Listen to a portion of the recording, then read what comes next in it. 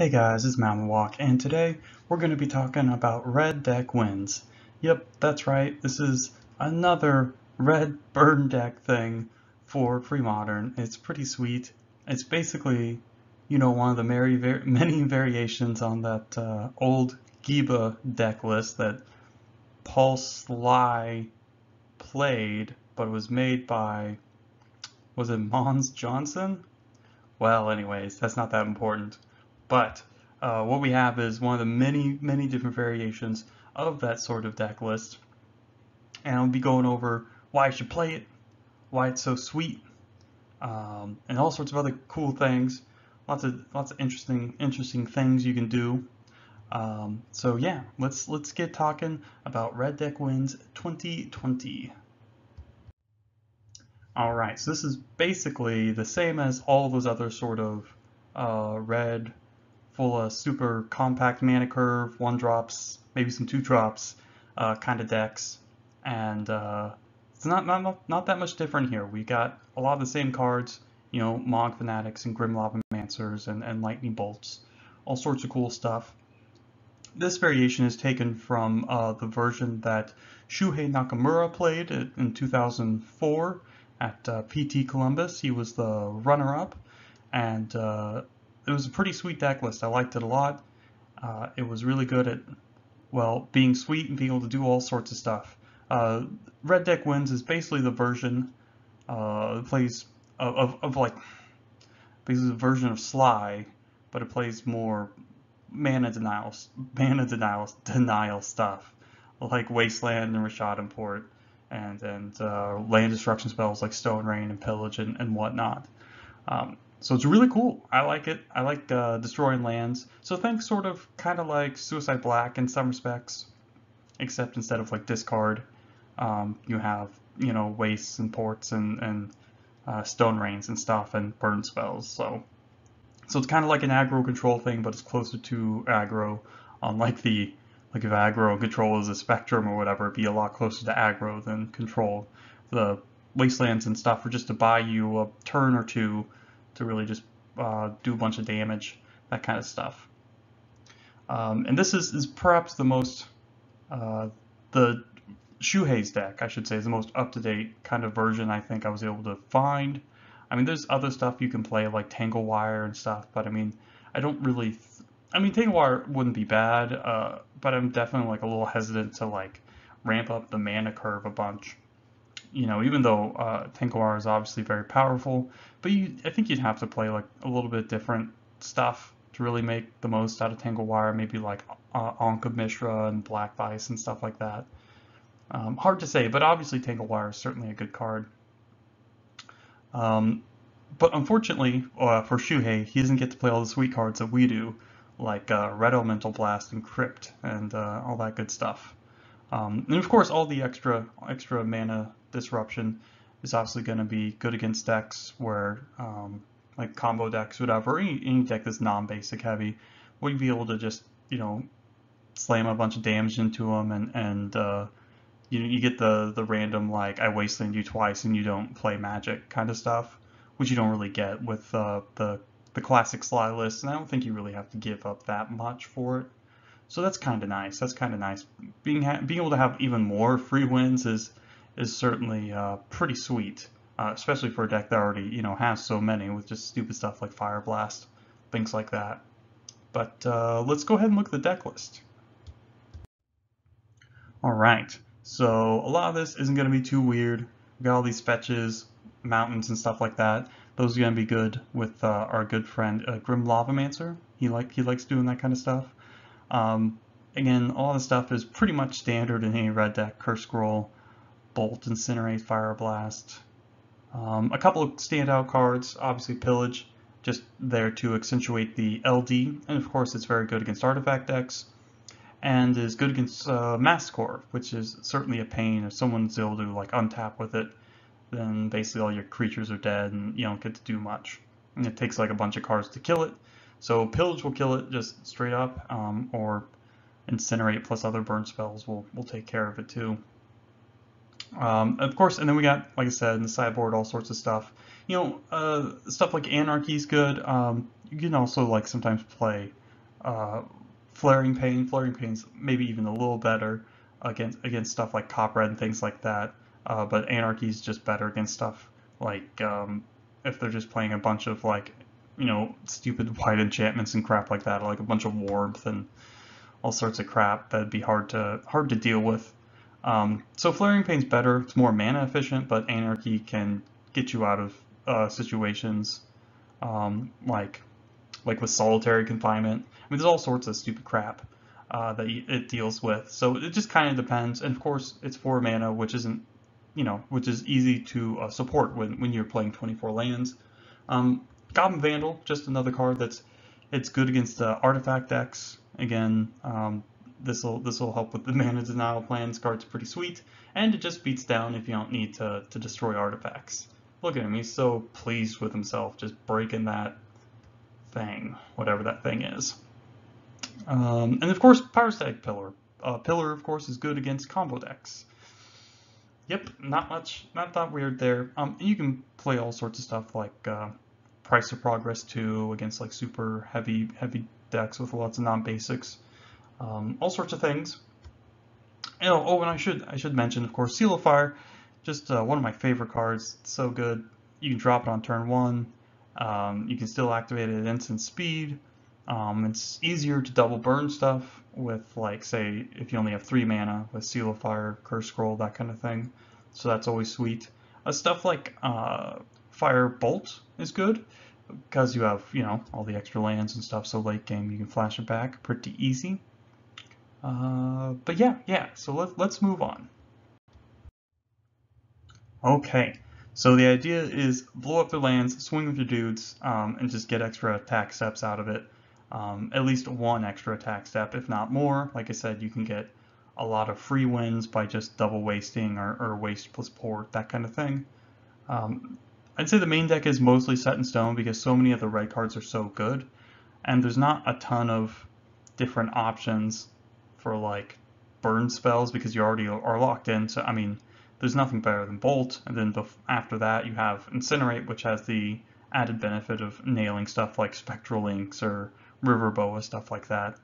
And then of course Fire Blast, which I think is basically non-negotiable. So yeah, then after that, I mean, well, okay, you have Curse Scroll, but that doesn't really function very well in the early game. But then after that, I mean, you have Firebolt, Volcanic Hammer, Price of Progress, which is more of like a sideboard card depending on your metagame. Seal of Fire, did I say Seal of Fire? Seal of Fire, Firebolt. I guess you can even play Shock, but I think there's very few situations where you'd ever really want to play Shock instead of something like Seal of Fire or Firebolt, which have actual upsides to them. A Shock is just so anemic too that just a little bit worse than the other like little Shock clones, I guess. Or even something like Lava Dart would be good, but then again, I mean, trying to support Lava Dart and Fire Blast might be kind of tough. Anyways, let's talk about Waste and Port. Why would you play these? Because these cards are super awesome. Some of the better cards in the format, very, very powerful.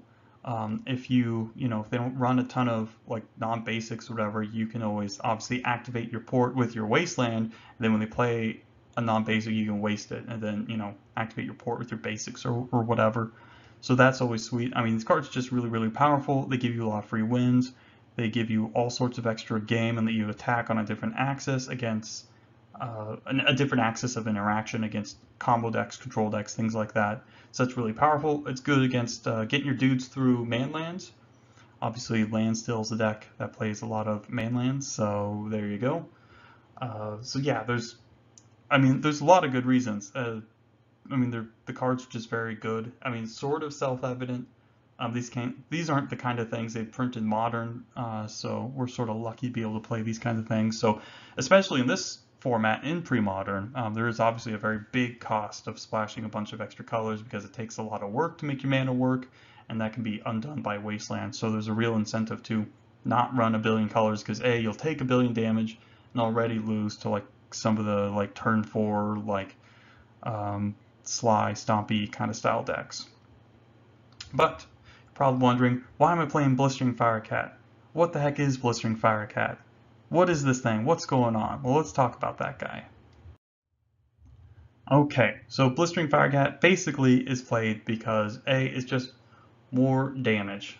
Being able to tap out for this guy on, say, like turn 4, or turn 4, turn 5 or something, and just being able to get that extra damage is really sweet, especially since you're playing extra lands. So that's pretty nice. That's actually kind of really nice because it's 4 mana, 7 damage instead of like the 3 mana, 6 damage for Ball Lightning. And like I said, you're playing 24 lands, so the extra colorless isn't a big deal. And of course, this card's actually, maybe it's sort of second mode or not so secret second mode is morph. So you can play it as a morph, but when you play it as a morph, it's colorless. So it's not affected by stuff like chill, it's not affected by stuff like blue blast and all those kind of things. And unlike a lot of other cards, this thing sticks around, so you get to rack up even 2 or 4 more damage on this guy like late game.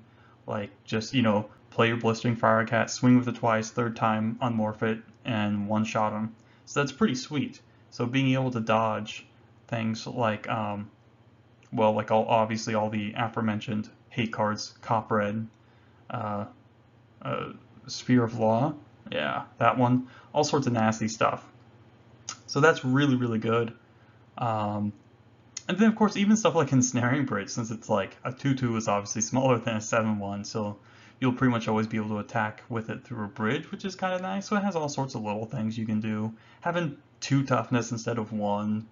I mean, all sorts of stuff. And this is a sweet looking card. Man, look at it, it's a Fire Cat. I don't know what the thing was with like Oteria having like Fire Cats. There's like 3 or 4 in Odyssey block, and then obviously Blistering Fire Cat in Onslaught block.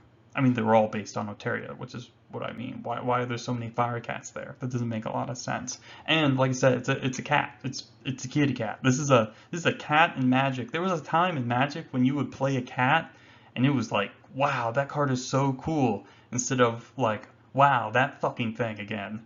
So yeah, it's a kitty cat, and it looks really cool in foil too. So that's nice.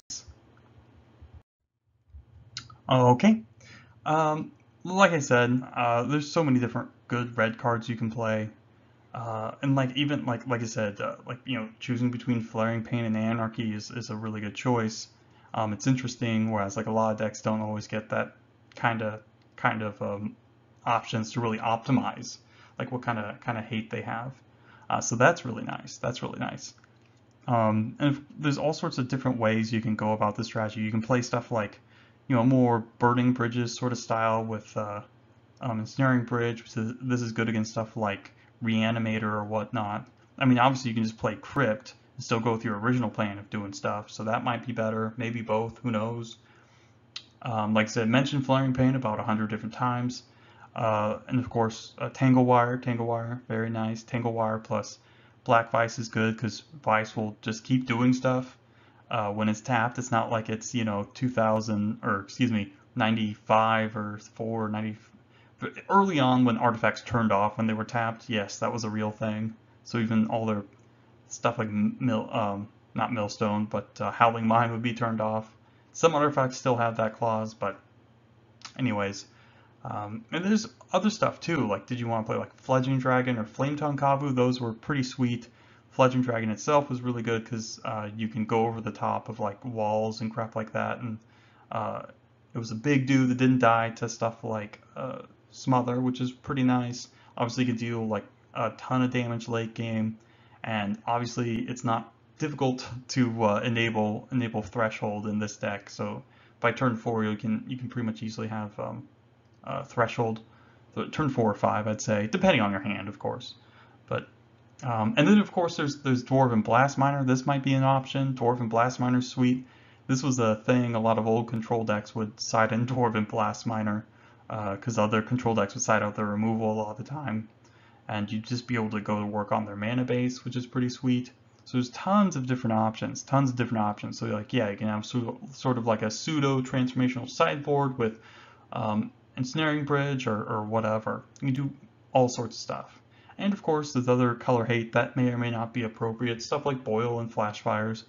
It might just be better to play like more stuff like Pillage, because Pillage doubles as artifact hate, and It's not like there's a ton of mono blue and mono white decks running around, but you never know what happens. It's certainly a different option that you can play. So yeah, all sorts of things you can do. Obviously the only card I really want to play that isn't very good would be something like Ankh of Mishra. I mean, she just takes so much damage from it. I mean, that could be kind of suicidal, you know, because obviously you take 5 every time you fetch, so that's certainly not good. But it is certainly an option. Obviously, Ankh Sligh in Vintage played Ankh, so you can play Ankh and Vice, but you can't really play oh shoot, fetch lands, of course. So that's kind of wonky. You'd have to change it up a little bit, but that would be something worth pursuing. That would be a pretty cool thing. Plus, you get to play more beta cards, which who doesn't like that? Everyone likes beta cards, right? So yeah, that's it. That's it. Pretty much a lot of the stuff that you learned about other red decks more or less applies to this sort of deck, except you're a little bit more disruptive, a little bit more thinking going on, a few more decisions. Do I waste? Do I port? Da da da da da. But yeah, it's pretty sweet. Oh, I should have mentioned something like a Goblin Cadet would be really good because, like I said, with all the LD, getting extra attack steps is really nice. And Goblin Cadet's probably the next best 1 mana 2-drop for red to play. Obviously, it's not very good if they have any creatures. Then it just sits there doing nothing. But anyways, yeah, so hopefully you guys are enjoying Magic and in some respect trying to have fun in some way. So that's good. That's good. So hopefully we can keep doing that and try and keep our sanity. But yeah, you can always play red decks. Those are always fun. So that's it for today, guys. So thanks for stopping by and have a nice day.